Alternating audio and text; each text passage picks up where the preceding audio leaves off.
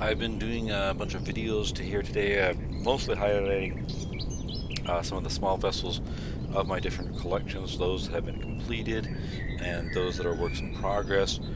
I've been doing these small groups of videos in part to kind of give a little overview of what the projects I have in mind of these different collections. So there's going to be at some point I'm probably going to have to hit some of the capital vessels, more of the hover vessels. I already hit a few in one of the videos, just because that collection didn't have much in the way of small vessels at all. So this here is for my Freedom Trade Builders, FTB. So I am this one. It does have currently we can see 1, 2, 3, 4, 5 small vessels. The Carry-On C, that big brick. There will actually be at least one more of that. The Carry-On P. The C being for cargo, P being for passengers or personnel. I'm not sure exactly how I'm going to do the P on the inside. If I'm doing some sort of living quarters, if it's just going to be a bunch of first class, business class, economy type seating, or if I'm just doing it's more like a troop transport. I'm really not entirely sure. But the one thing I do know for that it's basically going to be the Carry-On C with the cargo stripped out and then put in a bunch of passenger seating. So at this moment it's pretty much, I know that I've solved building the Carry-On C and getting that to where I like it, and then the Carry-On P is just a modified version of that. So let's go take here a look at let's start off with the Swallow, the one that's actually finished on the workshop, as well as the Hawk Talon. But let's start with the Swallow here, because this one is like a bunch of my collections. They all have one starting SV, an SV that is built with just iron, copper, and silicon. This one, like a bunch of the small vessels,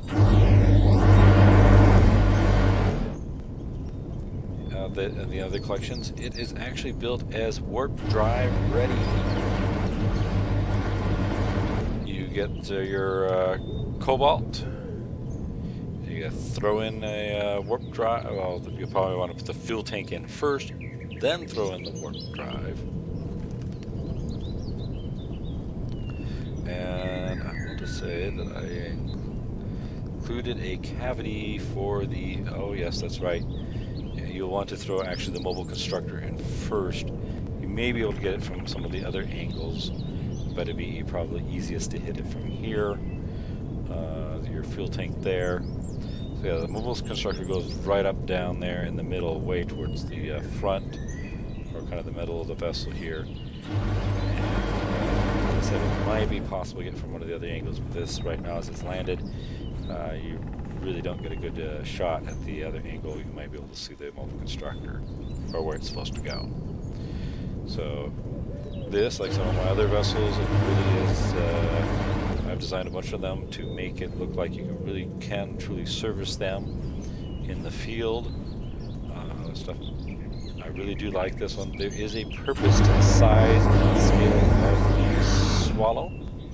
It is designed to fit in a cargo. No, not the one of the Pelican capital vessel has 6 bays on it. They're not very big doors at all. Capital vessel doors, but it's just a small spot it's got to fit in, and the Swallow is designed to fit in that.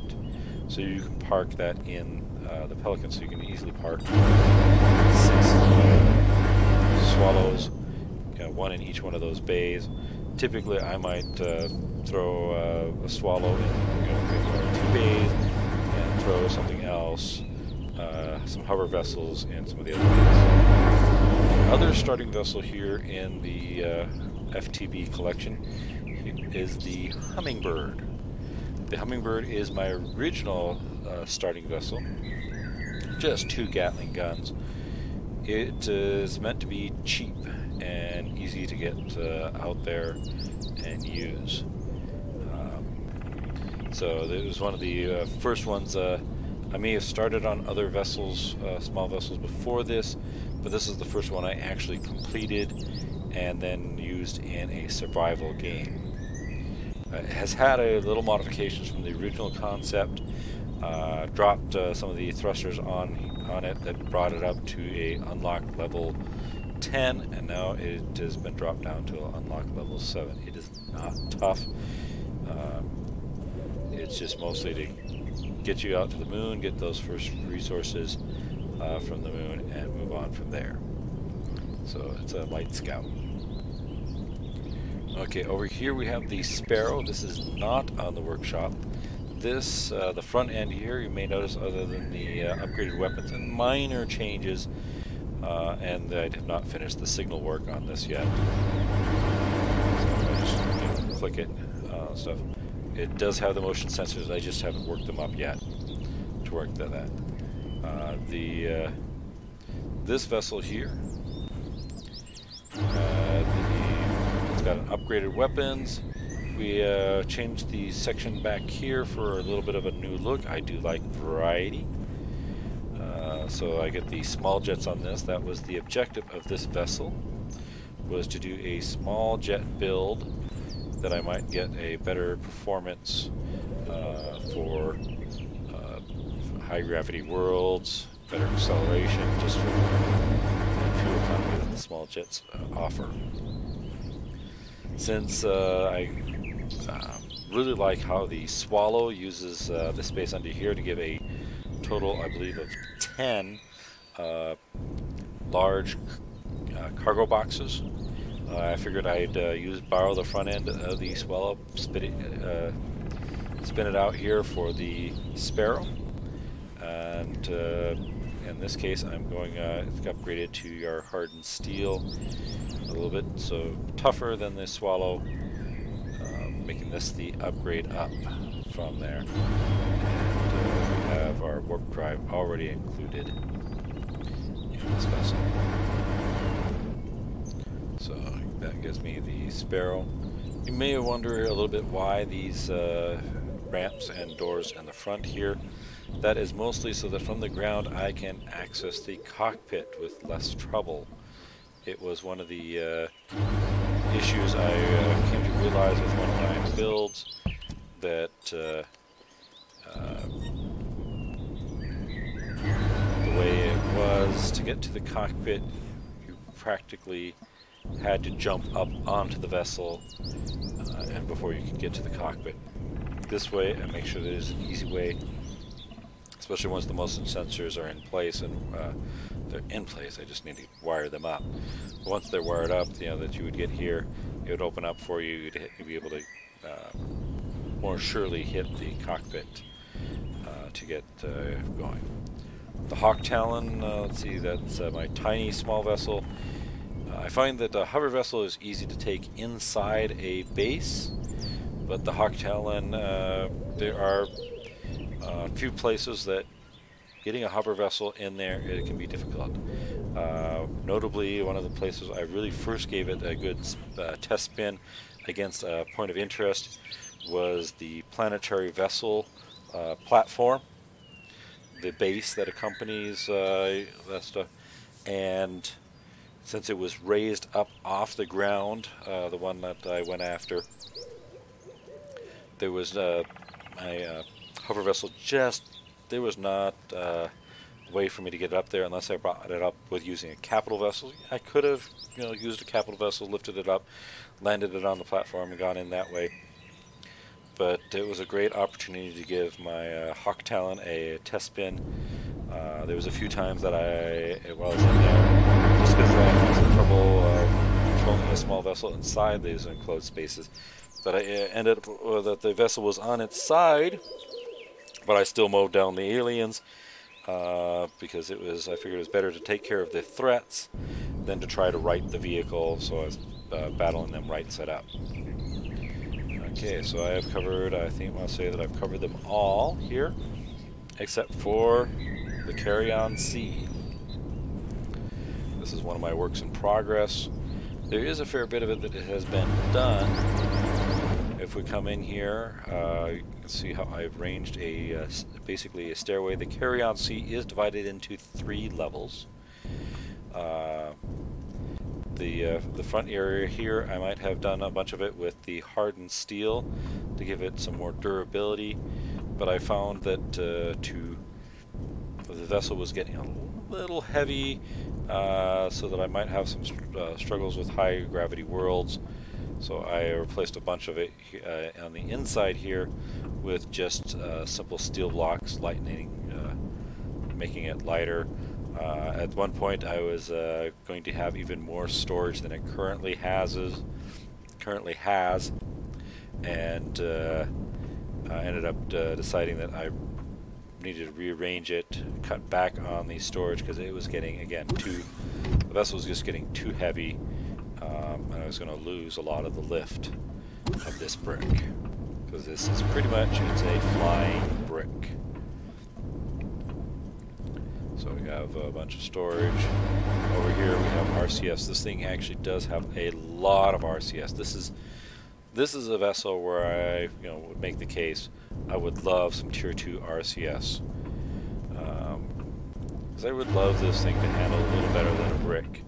But it looks like a flying brick, and even with the lots of RCS on this right now, let's see what I am up to 217 RCS. This may have some more by the time I'm finished with it, but it really kind of, for me, it handles like a flying brick.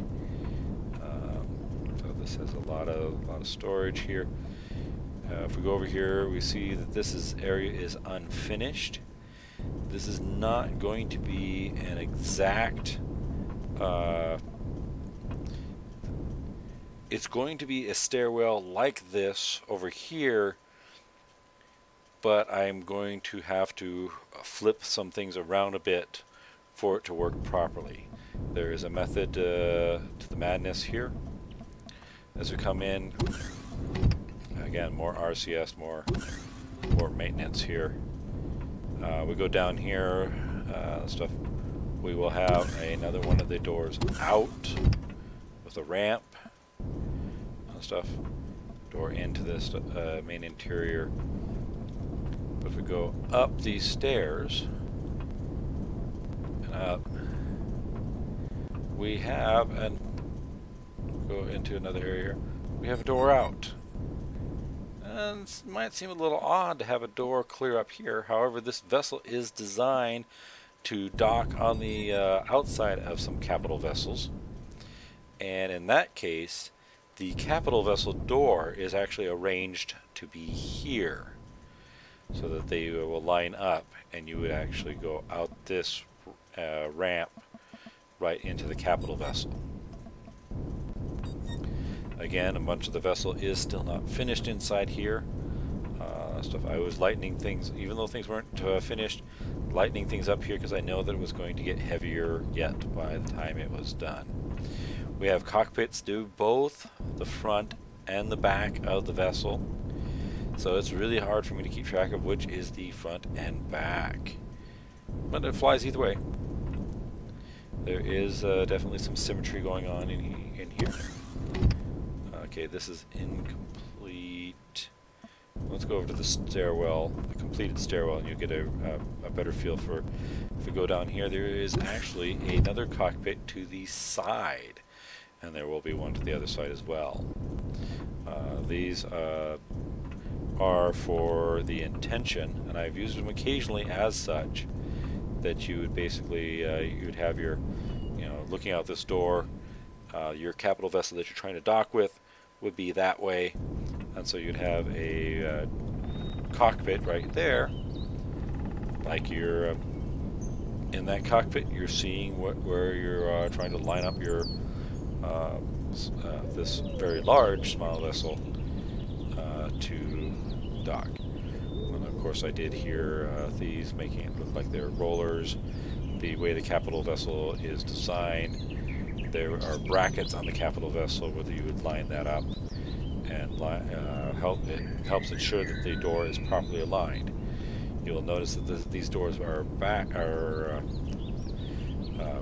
not centered, so that is part of the reason why the stairwells, I can't use the symmetry tool to make the stairwells and stuff, because I have to have these doors off center.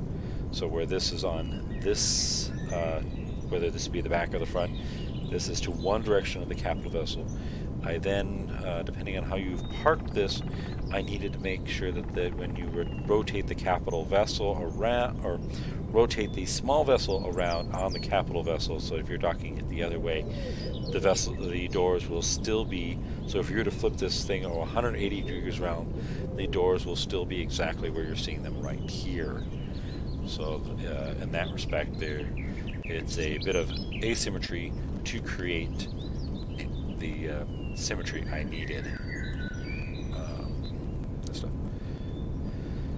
This thing uses a lot of the medium jets underneath the